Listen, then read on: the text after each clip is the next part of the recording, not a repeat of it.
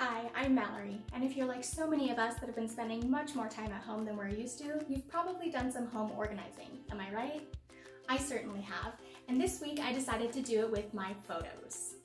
This was the most fun organizing that I've had thus far because it included reminiscing about fun times and thinking about loved ones. And what I decided to do to tackle these loose photos was to use these cool photo books from my work called Pinchbooks. They let me quickly pinch together photos in a snap and make a cute little flip book so I can go back whenever I want to see them again.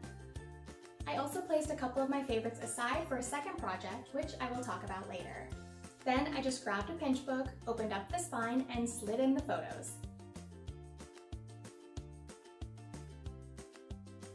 Done! Did you catch how quick that was? Just 5 seconds to make a photo book is unheard of with those slide-in pockets and certainly with scrapbooking. And what I really love about these photo books is that if I decide to get real creative down the line, I can come back and edit them as many times as I want.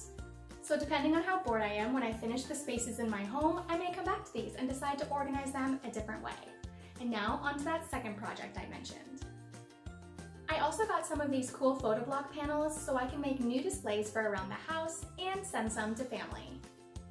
They are peel and stick, which is so fast and easy to do, so you can even enlist the help of your kids, and not really need anything special to do it right. Just an X-Acto knife and something to protect your table is all that's really needed. I'm going to use a piece of old foam board.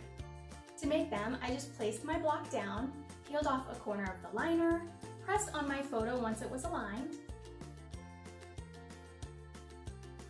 and then began to peel the rest of the liner while pressing the photo down as well.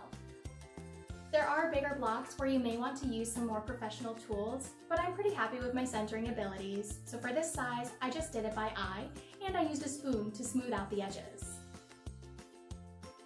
Once you're done, flip the block over and then trim the edges with your knife.